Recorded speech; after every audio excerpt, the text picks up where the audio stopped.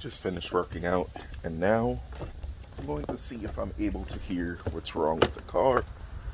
Usually, you'd listen to hear a fuel pump prime if the fuel pump is dead, and then if it's not dead, which I hope it's not, then it's going to be something else. But if anything, I'll probably end up taking the rear seats out and everything like that just for now, because I'm going to eventually upgrade that stuff anyway. But yeah, this is super annoying, and I'm kind of mad that I can't go to H2O, not H2O. I'm kind of mad that I can't go to IFO, but such is life. I'm just going to grab a daily whenever I can, and then just do what I got to do. But anyhow, let's see.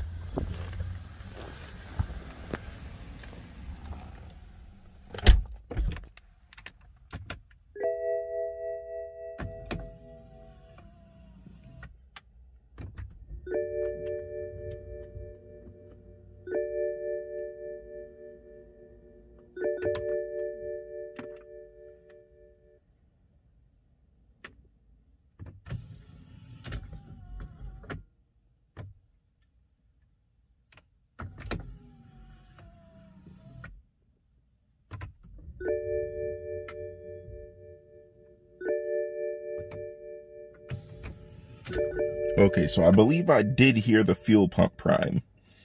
I'm not 100% sure, but again, I'm most likely just going to have to take the rear seats out.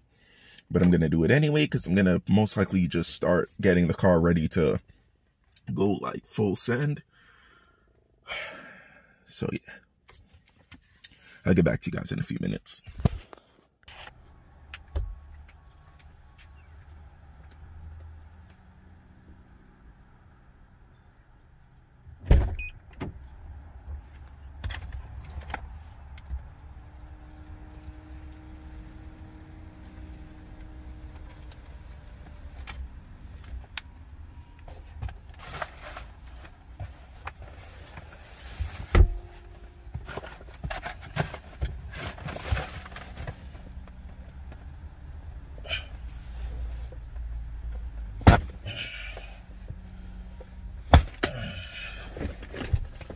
My God, there's a lot of stuff under here.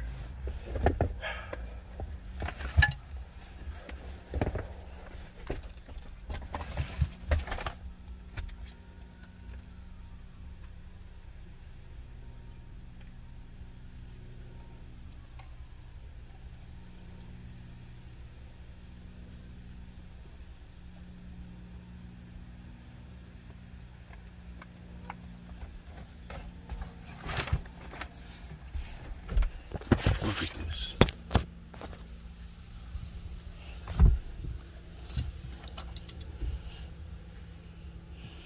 But there's a lot of change, so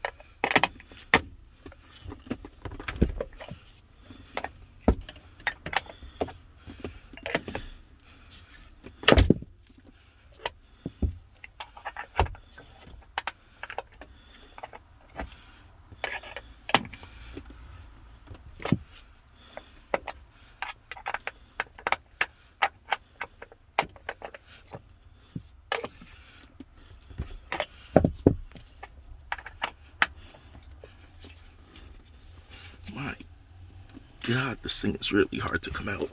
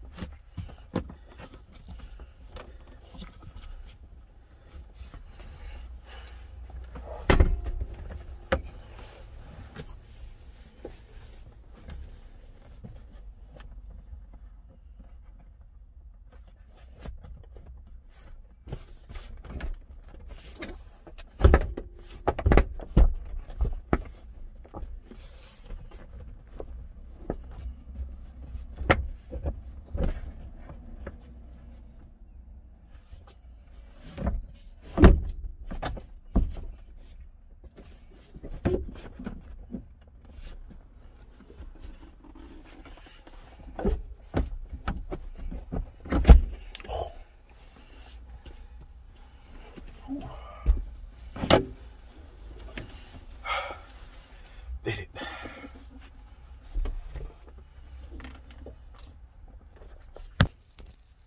Taking a well-deserved sushi break.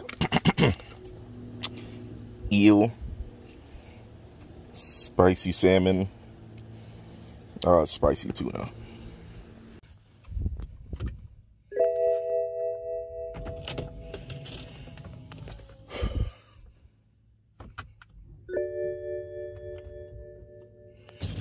I believe I did hear it, but yeah. So I do believe the fuel pump is working, so I think it's just the pins for that thing that we switched before. I forget what it's called. Fuel pressure sensor or something like that. But yeah. So hopefully that really is the case and we just have to fix that, because that's nothing but like a couple like the some pins in the connector, and then that'll be it.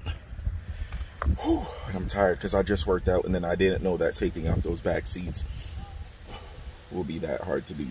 It's really annoying, and you have to be very, very careful that you don't let those clips like sever or hit, rub through, or anything of those body control modules, because I believe that's the EKP. That's the thing that controls the fuel pump, and then there's a whole bunch of other body harnesses on the side.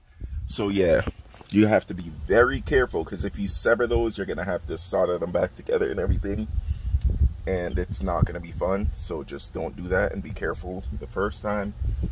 Whew. But yeah, I'm just gonna vacuum the back and then call it a day, and hopefully I'll probably upload this video, and then if I go see the car that I'm trying to look at, then that'll be a separate video. But yeah, for now, that's how you take the rear seats out. Actually, before I finish, let me tell you the tools that you need.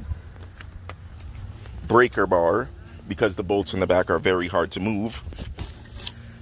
T50 for the seat side bracket thingies that connect into right there. And then one of these if you want to just pop up the seats, or you just use your bare hands and pull them up with brute strength like I did, because you know, I'm a savage on here, you know. I got workout things with that man, so when I get the gains by any means. But yeah, thanks for watching. Like, comment, subscribe, and I'll catch you guys in the next one. The things we do for these cars. Well, vacuumed it out. Looks pretty decent. I might even try and make a rear seat delete myself, because I mean, why not? But yeah, I definitely want to do some stuff to this interior though, like race car it up and whatnot. So that's probably another thing I'm gonna try to do. But yeah, that's the actual end of this video. Thanks for watching. Like, comment, and subscribe.